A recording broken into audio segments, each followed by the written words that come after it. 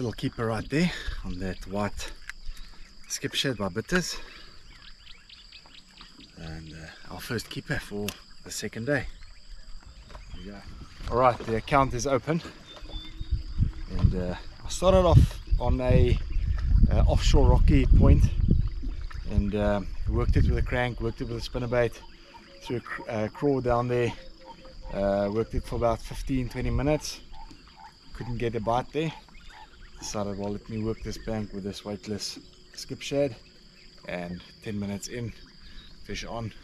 So I'm going to keep doing that, try and get my 5 fish, and then I can search for the bigger fish.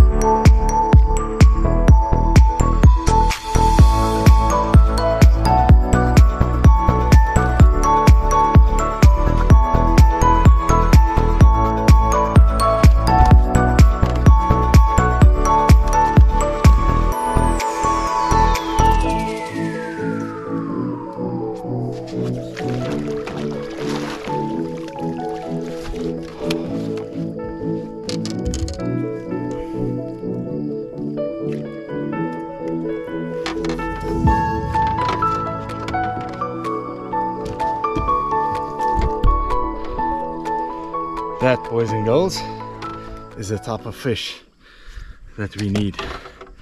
This is what you call a kicker in a tough day like the second day on the Sunday. Gave me proper grief. There's so much pepper bush and thorn bush here, and I think that's only 15 pounds, it's not 20 pounds, so my heart is pounding because it took me under the boat into that bush, and I got it out of the boat into that bush. But yeah, here she is. Super stoked. That's the one.